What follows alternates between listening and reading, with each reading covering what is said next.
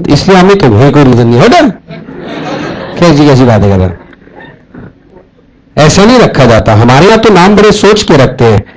हिंदुस्तान की संस्कृति के अंदर तो वो एक लेटर निकलवाते हैं पंडित जी से, उसके हिसाब से अक्षर निकलता है और फिर वो अक्षर के हिसाब से नाम सर्च, तो देयर इज अ रीजन, और फिर एक नाम का मीनिंग भी होता है ना साहब। तो सब लोग ऐसे ही नाम रखते हैं अपने बच्चों का। हमारा नाम भी पेरेंट्स ने कुछ ऐसी सोच के रखा होगा, एम से निकला तो लिख दिया मनीष, लिख दिया, दैट्स इट। मनीष का मीनिंग भी कुछ ना कुछ होगा जरूर, डेफिनेटली। तो that's why I am asking, कुछ तो रीजन होना चाहिए कि इस प्रोटोकॉल का नाम IP, internet protocol.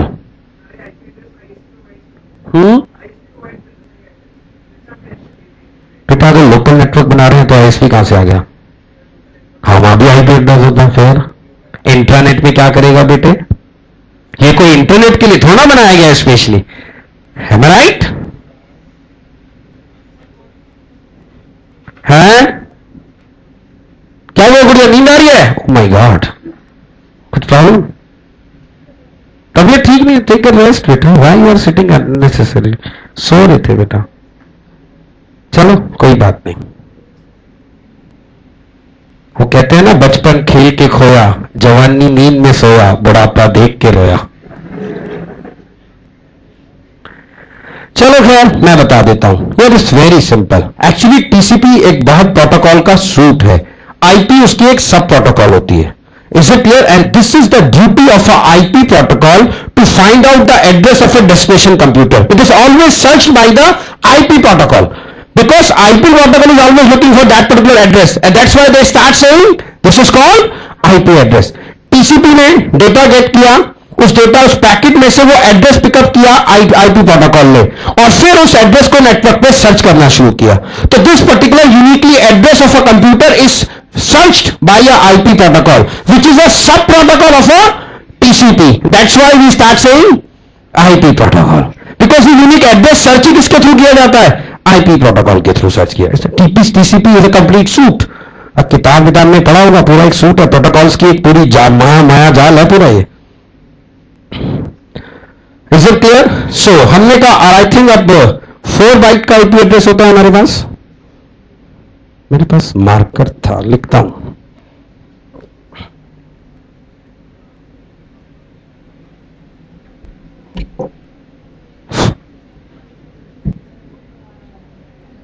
It's a 4 bite address, 0 to, बोलो आगे, 0 to 255, 0 to 255, 0 to and 0 to 255. Am I right?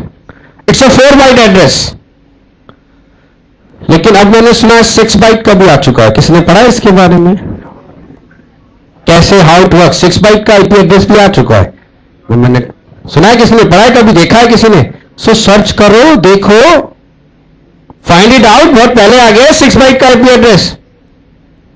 अब ये जो एक्चुअली में आईपी एड्रेस है, it has been divided into 2 parts. इसमें अगर मैं लिख देता हूं, आई थिंक यहां लिखते हैं 100.100.100.01, एक आईपी एड्रेस हो गया। Now it has been divided into 2 parts. इसमें one is called node address, another is called network address. जो नोड एड्रेस है that is also known as subnet mask, अगर किसी ने सुना हो। सो हमेशा जब भी कोई डेटा नेटवर्क पे भेजा जाता है तो पहले उसको नेटवर्क को फाइंड आउट किया जाता है। जब नेटवर्क फाइंड आउट हो जाता है फिर उसके अंदर पर्टिकुलर नोड को, this is the easiest way to search a particular computer on a network. Is it clear? जैसे अगर मुझे यहां आरडाइस में आना है आपके कॉलेज के अंदर, तो पहले मैं पीतमपुरा, आई थिंक रोहिणी में आऊंगा, फिर एक पर्टिकुलर सेक्टर में आऊंगा। जब सेक्टर में पहुंच जाऊंगा then I start looking for a particular address. पहले आपको सेक्टर 3 में आना होगा, अगर कोई आपका फ्रेंड सेक्टर 3 में रहता है तो sector 3 is a big sector. फिर उसके अंदर आप उस एड्रेस को ढूंढना शुरू करेंगे, तो sector 3 is a network address. ठीक? तो आईपी एड्रेस तो हमें रिक्वायर्ड होगा ही होगा if you want to send some data from one computer to another computer. Definitely हमें चाहिए ही चाहिए, या फिर उस कंप्यूटर का नाम है उससे भी काम चल जाता है। 2 टर्म्स हो गई, तीसरी टर्म आती है, a very important term, that is called port number. सुना है किसी ने पोर्ट नंबर के बारे में? पोर्ट नंबर क्या होता है?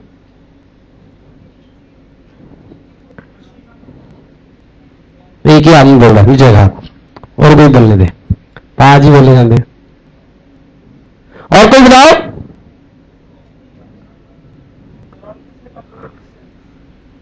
चलो गुड। चलो मैं एक एग्जाम्पल देके समझाता हूं।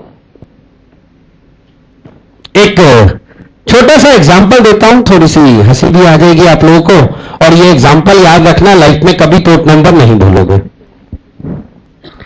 छोटी सी मैं कहानी से सुनाता हूं यहां पे अक्सर, छोटी सी मेरी फेवरेट कहानी है, इससे आपको याद रहेगा, है ना साहब। चलो एक छोटी सी मजाक भी करते हैं आपके साथ।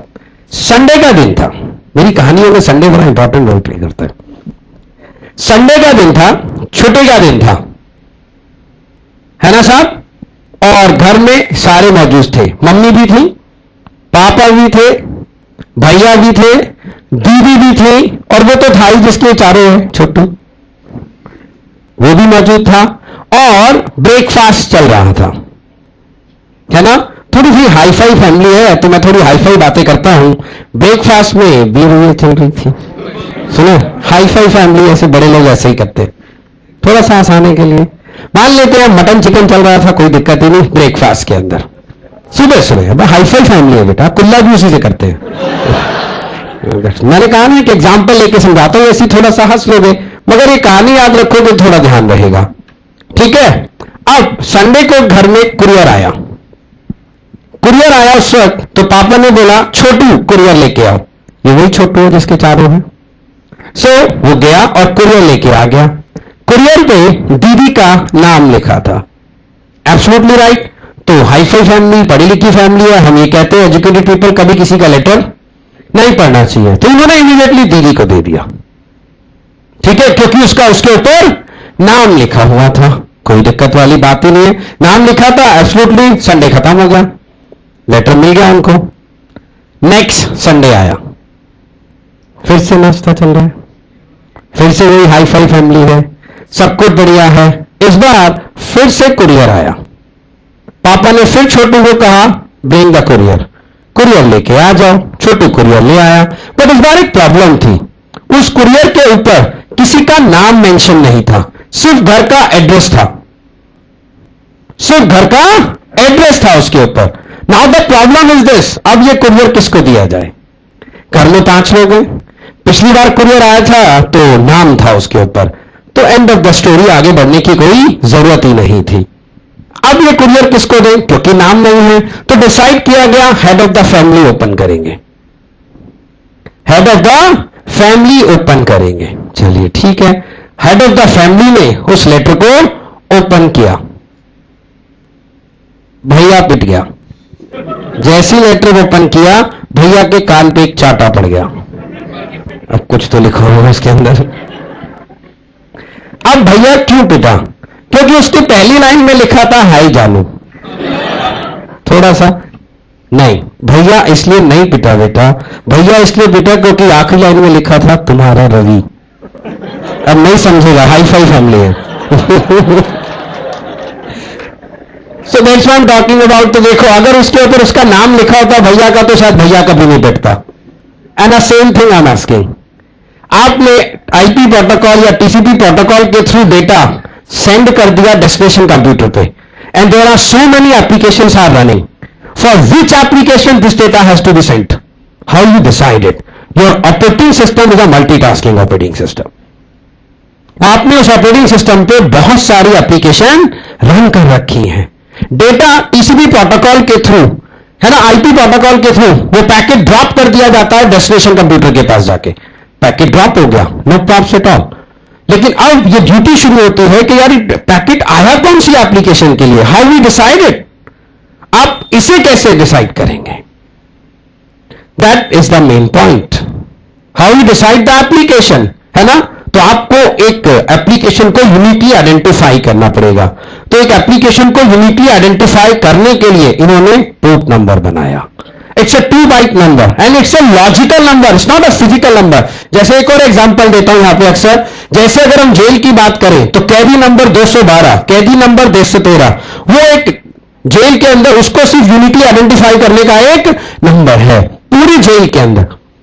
है ना। और जेल में शायद वो लोग नाम से तो जाने भी नहीं जाते, एक पर्टिकुलर नंबर से जाने जाते हैं। जेल में भी लेटर तो आते ही नहीं, तो उनको कैसे दिए जाते होंगे, उनके नंबर से। थाउजेंड्स ऑफ लोग peoples are there. Same thing is happening here. अगर आपके पास किसी भी एप्लीकेशन के पास एक पोर्ट नंबर से 2 बाइट नंबर, 2 बाइट टू की पावर 16 सॉल्व करें तो 65,536 हो जाता है। यानी कि इतने सारे पोर्ट नंबर पे इतनी सारी एप्लीकेशंस चलाई जाती हैं, है ना। और कोलाइड नहीं होना चाहिए। एक यूनिक पोर्ट नंबर पे एक पीसी पे एक ही एप्लीकेशन चल सकती है, नहीं तो कॉन्ट्राडिक्शन हो जाएगा। So if a application is willing to accept the data from the network, it has to be running on a particular port number. If it is not running, तो उसके पास एप्लीकेशन, उसके पास वो डेटा नहीं आ सकता किसी भी हालत में। Like MS word, Excel, PowerPoint, these are the applications which are not running on a particular port number and they are not able to accept the data from the network. आप इन application पे direct network से data send कर ही नहीं सकते because they don't have any port number. So every application, है ना, which wants to accept the data which is coming from the network has to have a port number. उसके पास port number होना ही चाहिए, ठीक। तो एक्चुअली में network को establish करके उसे यूज करने के लिए हमें ये 3 चीजों की जरूरत पड़ने वाली है सॉफ्टवेयर एप्लीकेशंस के अंदर। सबसे पहला protocol, second number IP address और तीसरा उसका पोर्ट नंबर, ठीक। ये 3 चीजें मैं अपनी क्लासेस के अंदर यूज करूंगा to send the data from one application to another application.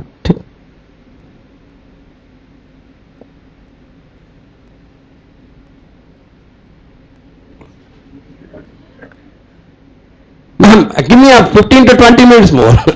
One thing is left to explain. Then I'll do practical. वो जब तक मैं समझाऊंगा नहीं, असली चीज तो रहेगी मैम, जिसका पर्पस है सॉकेट, अब तो उस पर आया हूं। सो बस सॉकेट।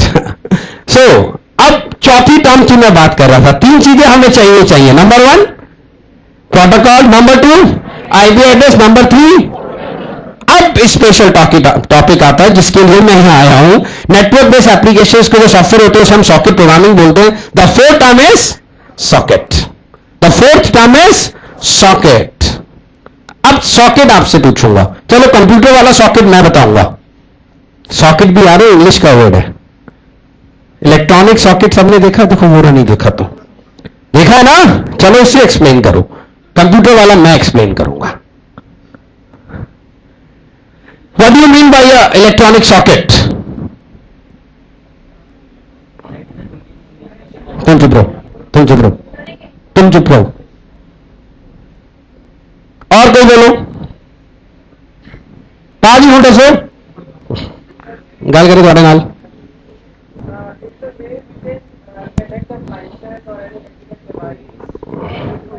वे नहीं है बेटा, तरीका नहीं है, थोड़ा सा मीडियम।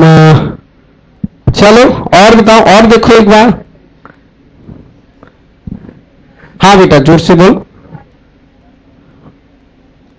अब बोल बेटा। स्टार्टअप नहीं बेटे।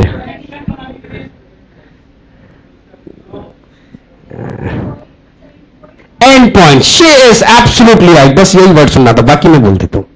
बिल्कुल सही, एब्सोल्युटली राइट, बिल्कुल सही। It's a and point of any communication. It's a and point of any communication. जब भी आपको किसी भी इलेक्ट्रॉनिक डिवाइस में करंट फ्लो करवाना है तो ये लास्ट पॉइंट है। आप उसके अंदर प्लग इंसर्ट कर दीजिए, फिर कनेक्शन बनाने के लिए आपको कुछ नहीं करना। उसके बाद कनेक्शन बनाने के लिए you do not need to do anything else. आपको कुछ भी करने की जरूरत नहीं पड़ती है। M I right? It's a and point of any communication. जैसा मैंने कुछ प्रोजेक्टर ऑन कर दिखाता हूं, छोटी सी definition I will show you.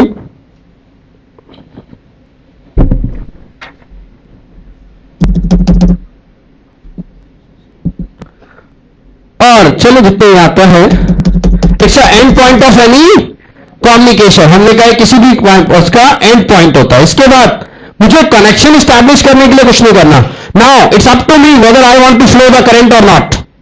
ये मेरे पर डिपेंड करता है कि मैं करंट फ्लो करूं या ना करूं। Connection is established, connection establish हो जाता है। सिंपल। एक छोटी सी डेफिनेशन है।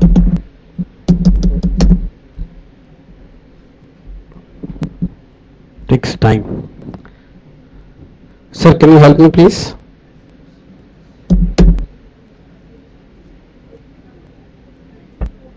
मैं सॉफ्टवेयर में जितना स्ट्रांग हूँ हार्डवेयर में उतना ही पुअर हूँ.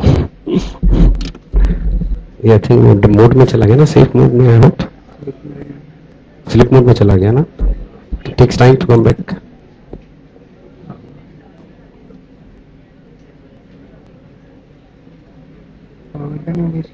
नहीं नहीं, चार्ज है, कंप्लीट फुल चार्ज है. टेक्स टाइम, थोड़ा सा टाइम लेता है.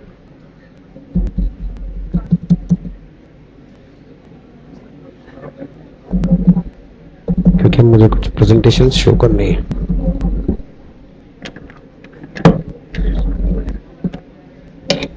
रीस्टार्ट कर ले, बेटर रहेगा. टेक टाइम ऑफ करके ऑन कर दीजिए. आगे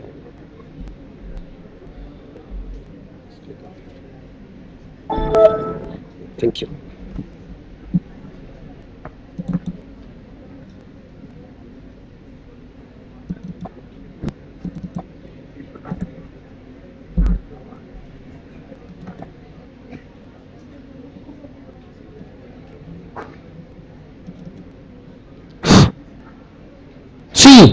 अब प्लीज स्टॉप टॉकिंग.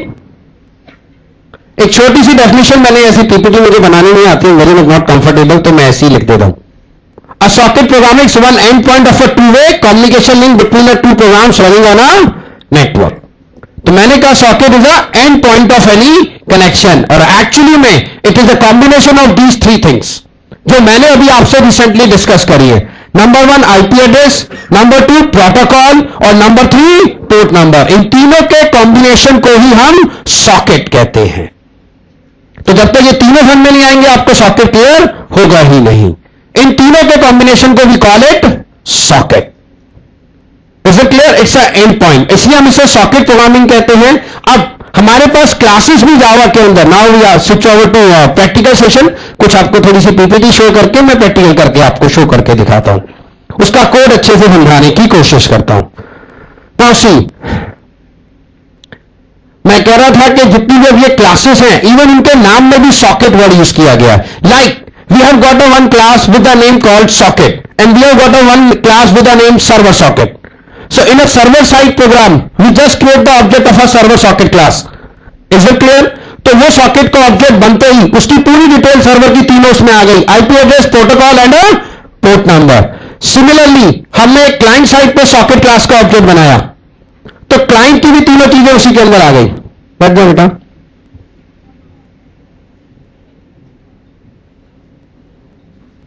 चलो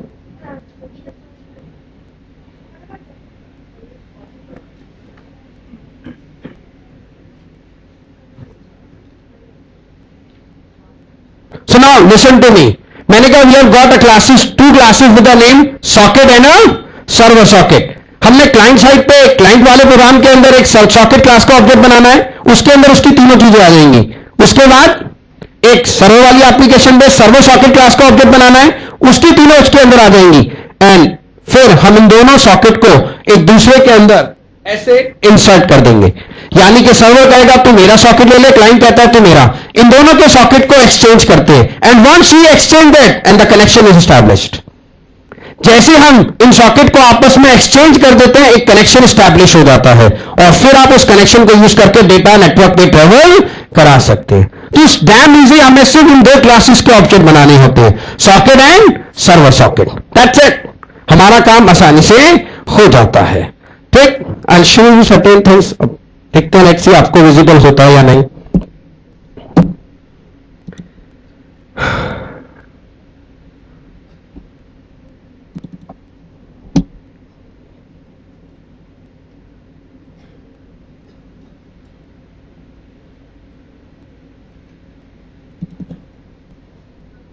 वैसे बड़ी पुअर राइटिंग है, फिर भी बेयर विद मी. थोड़ा सा अगर आप देखेंगे, सबसे ऊपर मैंने कुछ प्रोटोकॉल्स के बारे में बातें करी है. सबसे ऊपर एप्लीकेशन लेयर पर मैंने बात करी है हाई लेवल प्रोटोकॉल्स की. मैंने वहां लिखा है HTTP एंड FTP. सेकंड आता है ट्रांसपोर्ट लेयर, यहां पे काम करेंगे UDP एंड TCP. फिर हमारे पास नेटवर्क IP प्रोटोकॉल आ जाती है, तो यहां से डेटा को कैरी, सब प्रोटोकॉल है ना TCP की, डेटा को कैरी करके लेके जाएगी. And the last one is फिर डिवाइस ड्राइवर आते हैं जिसके थ्रू डेटा नेटवर्क पे ट्रेवल किया जाता है.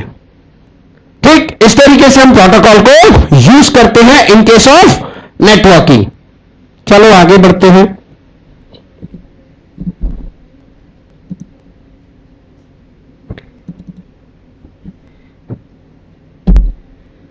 ये मैंने एक देखो नेटवर्क से जब डेटा टीसीपी आईपी प्रोटोकॉल के थ्रू डेस्टिनेशन डिवाइस पे ड्रॉप कर दिया जाता है, फिर वहां से ड्यूटी शुरू होती है अगेन टीसीपी या यूडीपी उस पैकेट के अंदर से पोर्ट नंबर निकालना और उसे राइट एप्लीकेशन पे ड्रॉप करना, समथिंग लाइक दैट. ये नेटवर्क से ये पैकेट को ड्रॉप करने की जिम्मेदारी है आईपी प्रोटोकॉल की और वो डेस्टिनेशन कंप्यूटर पे जाके इसे ड्रॉप कर देती है. Now this packet is having the port number as well as data. अब ड्यूटी शुरू होती है किसकी, टीसीपी या यूडीपी की, जो इसके अंदर से पोर्ट नंबर निकालेंगे and the applications are running different port number और इस तरीके से राइट एप्लीकेशन पे डेटा प्रोवाइड किया जाता है. और ये देखो मैंने बनाया client has to have a port number as well as server has to have a port number. Port number के थ्रू ही दोनों के बीच में कनेक्शन होता है. M I right?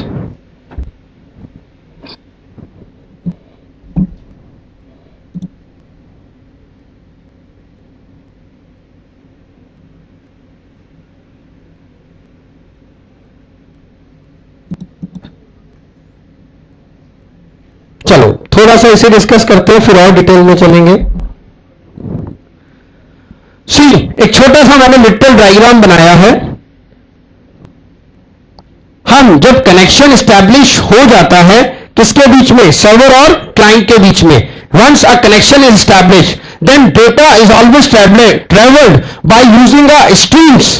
On streams को यूज करके डेटा नेटवर्क में ट्रेवल होता है. वैसे मैं थोड़ा सा बता देता हूं क्योंकि आप में से कुछ बच्चों ने शायद स्ट्रीम नहीं पढ़ी होगी, तो स्ट्रीम का यहां यूज होने वाला है. स्ट्रीम आप में से कोई बताए, थोड़ा सा हल्का सा इंट्रो मुझे देना होगा टू रन दीज एप्लीकेशंस.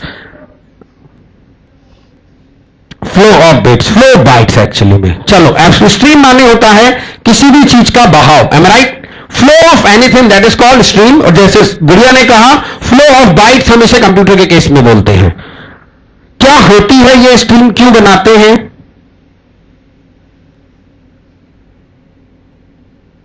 चलो थोड़ा सा बताता हूं. आप लोगों ने सी लैंग्वेज पढ़ी है, सबने पढ़ी है. सी के अंदर आप इनपुट आउटपुट ऑपरेशन परफॉर्म करते हैं by using a printf and scanf. Absolutely right. सो होता क्या, ये जो सी प्रोग्रामिंग लैंग्वेज है इसके अंदर जब हम किसी भी इनपुट या आउटपुट डिवाइस से उसके प्रोग्राम को ऐड करते हैं, मुझे थोड़ा सा क्या नाम है, डस्टर में इस वन है, मैं आपको थोड़ा सा लिख के बताता हूं.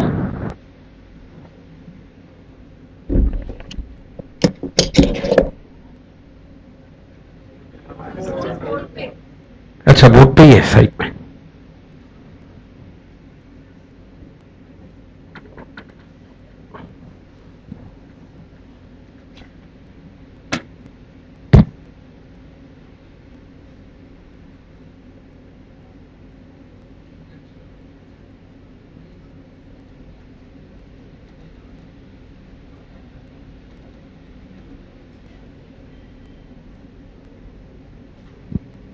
सी, ये जो सी लैंग्वेज है इसका जो प्रोग्राम होता है it is directly connected to any input output device. ये सीधा डायरेक्ट कनेक्ट होता है और यहां पे इनपुट आउटपुट ऑपरेशन परफॉर्म करने के लिए कोई भी चीज अदर चीज यूज नहीं होती. But when we comes in terms of C plus plus ने इसे चेंज किया.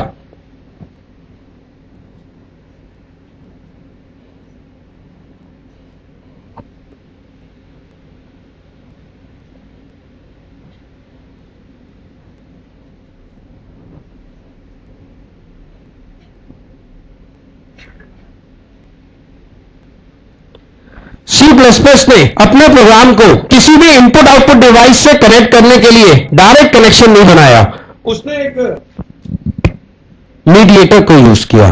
This mediator is connected with the input and output device. Our programme of C++ is connected to this mediator.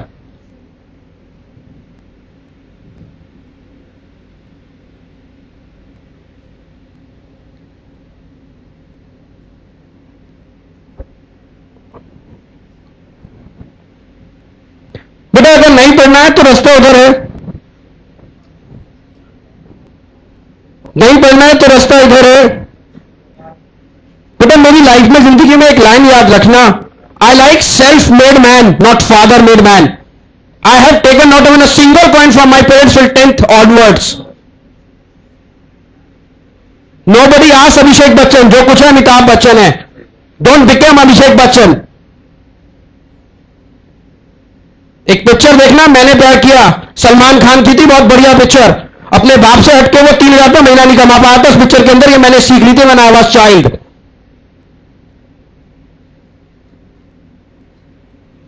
Very much strict about it. बन के दिखाना जिस दिन मुझे मेरे मुंह पे अपना ऑफर लेटर मार के जाना, तब मैं मानूंगा you are a self made man.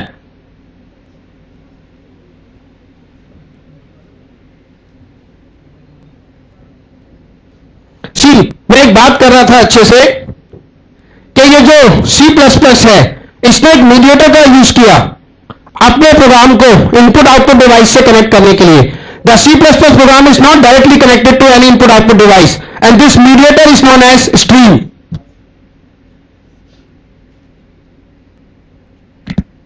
C++ पढ़िया किसी ने? हेलो भाई का नाम बताओ, क्या आया? आया के बाद और फरमाया किसी ने इसके नाम में स्ट्रीम क्यों आया है? अब आती है समझ में बात मैं क्या कह रहा हूं। आयो स्ट्रीम यानी कि C++ is performing a input output operation using a stream. जरा मुझे सी के हेडर फाइल का नाम बताओ। एसटीडी। आयो स्टैंडर्ड इनपुट आउटपुट, यानी कि C का प्रोग्राम डायरेक्ट किससे कनेक्ट हो रहा है? स्टैंडर्ड इनपुट आउटपुट डिवाइस से कनेक्ट हो रहा है। मानते हो कि नहीं मानते हो? नाम में छुपा है बेटा,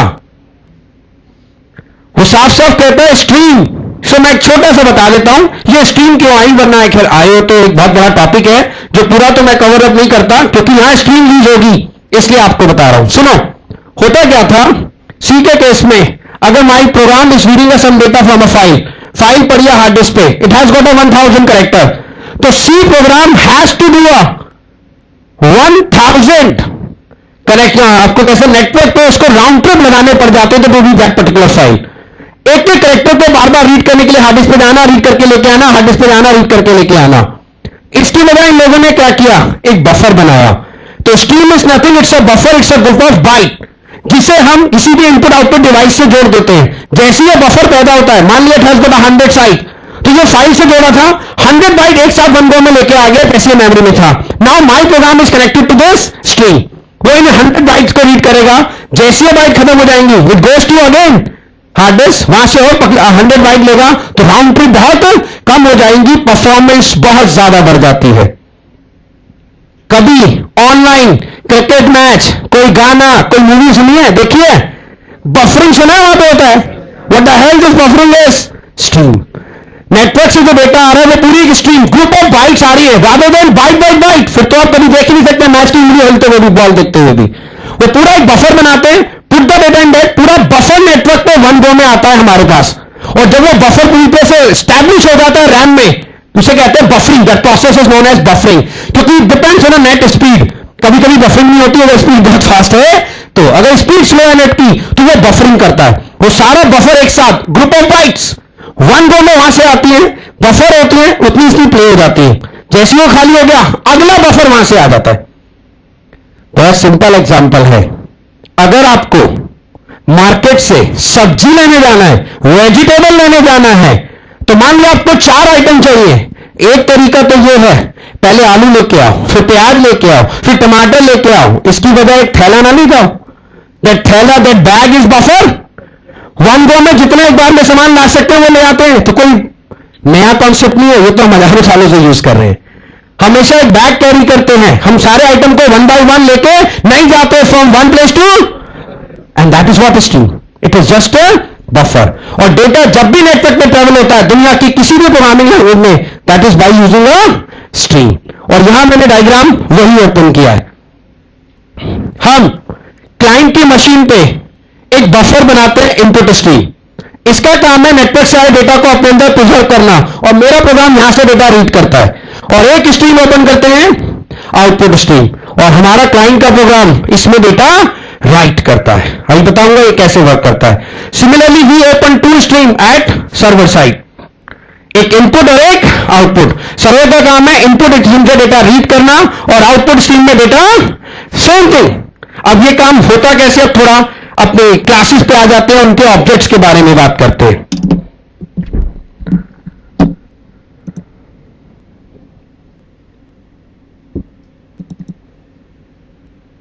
थोड़ी सी मेरी राइटिंग पुअर है बट आई एक्सप्लेन इट। सी ध्यान से सुनो,